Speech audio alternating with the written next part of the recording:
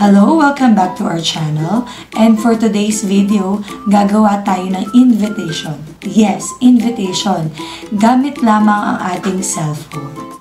So we will be using two apps, the Pics Art and Text on Photo. So madali lang po ito, and then ginawa namin to para sa birthday ng baby ko.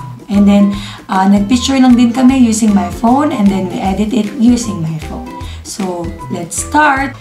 So first, you need to make sure na meron kayong Pics Art and Text on Photo. So kung wala pa, you just need to download it, and then free naman siya sa Google Store or sa App Store. So let's start. So you open the Pics Art.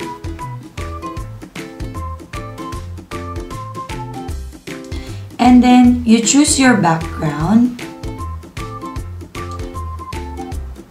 So, before pa namin to ginawa, kumuha na kami ng background over the internet.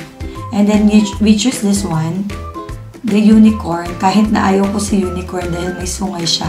At baka magkasungay ang anak ko. But, in our setup, pinilitan namin yung sungay as crown.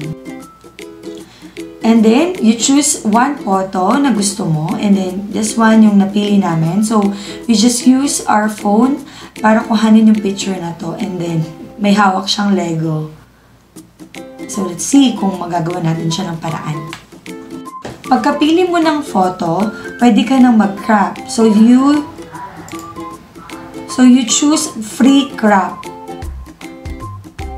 And then, under free crop, you choose person. Siya na yung pipili dun sa tao, dun sa picture. And then, kung makikita nyo, magre-red yung tao. So, ito na yung kukunin niyang picture niyan. So, i-preview mo siya. You will place it kung saan mo gustong ilagay. And then, you can also adjust the brightness. And then, ilipat natin siya. And then, you can erase yung sobrang details sa baba.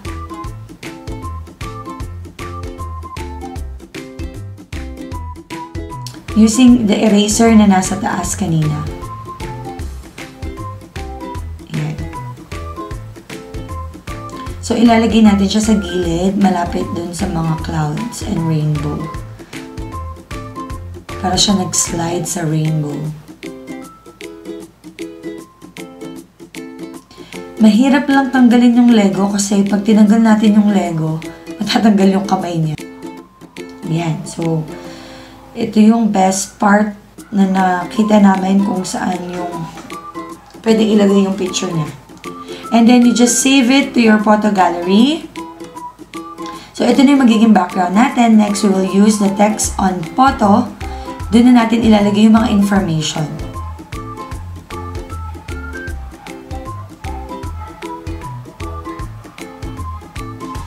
So, you choose yung pinili mo kanina na background.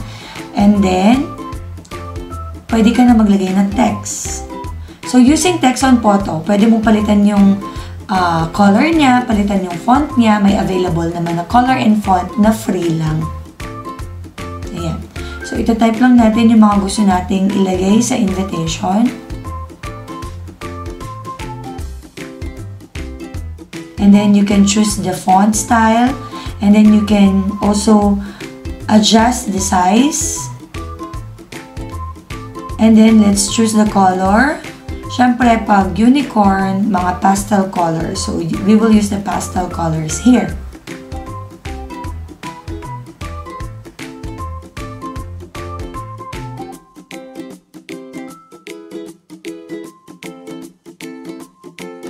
Ayan. And then, we will write the name, pang ilang birthday na ba niya, the address, and the date.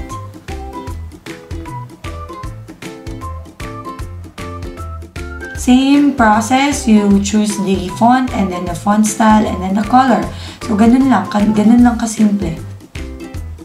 So, that's it. From a simple photo, nagawan natin siya ng invitation. So, you don't need to spend a lot para gumawa ng invitation para sa birthday ng babies nyo or sa kasal or sa binyag. So, using our imagination and resourcefulness, nakagawa tayo ng invitation na walang bayad. It's for free. So, thank you pala sa kaibigan ko na tumulong sa akin na gawin yung invitation na to, Bes, Erica Lay, and then please subscribe sa YouTube channel nila, Uno by Tam. Thank you for watching and I hope you have learned something. Salamat. God bless. Bye-bye.